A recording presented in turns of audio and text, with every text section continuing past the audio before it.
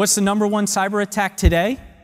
Well, according to the FBI, if you look at the statistics from last year, a $1 billion crime that's looking to double or triple into this year, into 2017, it's ransomware. And ransomware was made famous by an attack called WannaCry. I don't know who names these. I think it's the video game culture that names these. It's also the video game culture that usually designs the ransomware attacks. And ransomware attacks, while they're horrible and devastating, also lend themselves to a slight bit of hilarity only because those who are designing these attack vectors are a little bit like graffiti artists who have who tag buildings. They have their special tag that they want, and so they design these things in a way that are very noticeable.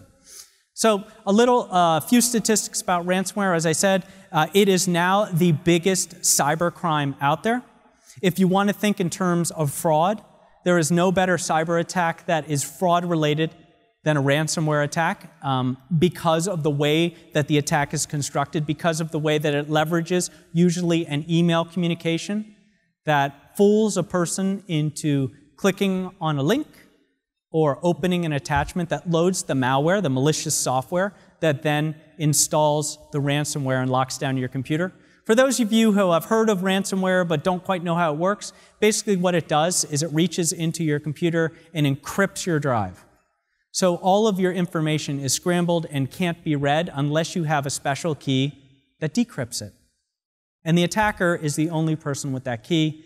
And unless you have a good backup, you are not going to get your data back. It's very difficult to decrypt if they use a very strong encryption. And you're probably not going to have the funds to pay someone to go through and decrypt it for you, even if it is possible, as that's very expensive. And the attackers, because ransomware is a business, are very nice. They're very helpful.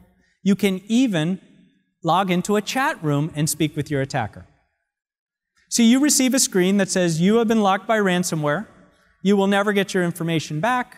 But good news, if you pay us in Bitcoin, we'll unlock your information. And you say, what the hell is a Bitcoin? And they'll explain what a Bitcoin is. And this is the link you go to, and here's how you buy Bitcoin, and here's how you transfer it anonymously to us so that we can send you back your decryption key. And you still have no clue. So it says, click here for chat room, and they'll explain it to you. Ransomware attackers have even become tech support. They've said, you're locked anyway, give us access to your computer, we have all your files anyway, and we will decrypt everything for you. And they've reached out and done that because it's a business. They make a fortune off of ransomware attacks. If I ever wanted to go criminal, this would be my business. Because you don't even have to be a programmer. You can go onto the dark web and download a toolkit and become a ransomware attacker yourself. Don't do it, please. Bad thing to do. No, no, no. I always like to think of some clever vectors of ransomware. Here are a couple. The first is called popcorn. This is still my favorite. It's been my favorite for months. Popcorn puts you in this wonderful prisoner's dilemma. Well, it's a terrible prisoner's dilemma. Popcorn's like this, and they go after people who don't have a lot of money, college students, that kind of thing, people who are young and starting out. They only want a Bitcoin, maybe $150. And what it does is it locks your computer, and then like this popcorn pops, right? That's their, tagging. And then it says you can use the good response to get your information decrypted or the evil response. The good response is you pay them a Bitcoin.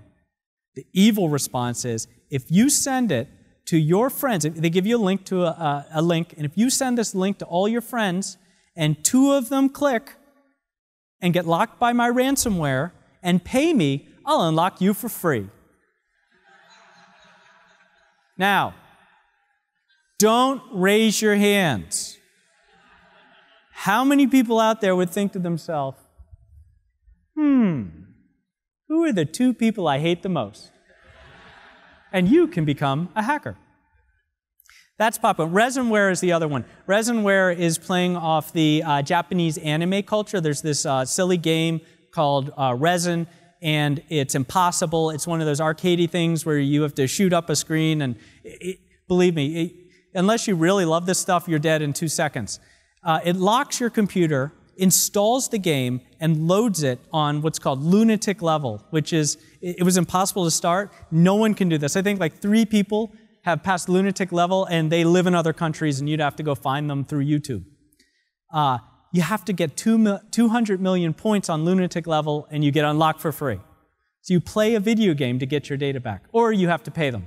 So your choices are pay them, be really good at video games, maybe you have a kid who could do it for you, or go find some guy in some stan who is willing to fly over and unlock you. Not going to happen. So ransomware, serious problem with solutions that we aren't quite figuring out yet. As I said, email is the #1 vector of attack for ransomware. Infected emails increased 6,000% using email as a vector from 2015 to 16. That means that email is so successful at fooling people that all the ransomware attackers just decided, this is the way I'm going to do it. 59% of infections last year came from email. So, with that, what are some of the things you can do?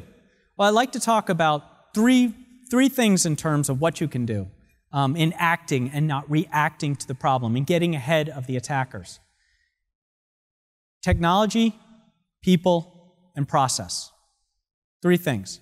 Technology means that you have good cybersecurity. Cybersecurity that focuses, for example, on the endpoint, that piece of technology like your phone or your laptop or your server or thumb drives, those things that are closest to the human that is going to be fooled. And you leverage what's called zero trust. Zero trust is like having the best club in Hollywood. And in that club, no one's getting in past that big mean bouncer. It doesn't matter how good you look or how well-heeled you are, no one gets past. And only those people who are on the list, only those programs, those executables that you want to run can run on your system, which is why you look at the endpoint, because if it can't run there, it is not going to spread. That's how you stop malware and non-malware attacks, right? That's technology. People, you have to have people who understand the technology. If you don't have people who understand how your technology works, who can conduct forensics, who have visibility and analytics into what's happening, it's all a waste of time. And finally, process. Process is about training people. It's learning not to click on links, not to be John Podesta, not to open attachments that come from people you don't know. But it's also learning that fraudsters are out there and that we have to be aware in order to stop them. Everybody here knows about the CEO attack, where certain people in an organization get an email, it purportedly comes from the CEO, and it says, there's a crisis, you have to wire money to this account immediately, or everything will go wrong and we're going to crash and burn and all lose our jobs. That pressure situation, and people will unfortunately do it. We all know that you train people. When you get that email, if you think it might be legitimate, pick up the phone, remember those things, and call the CEO. It's okay to do that. CEO has to be cool with getting those calls. Might stop massive fraud. So that training is important. Technology, people, and process.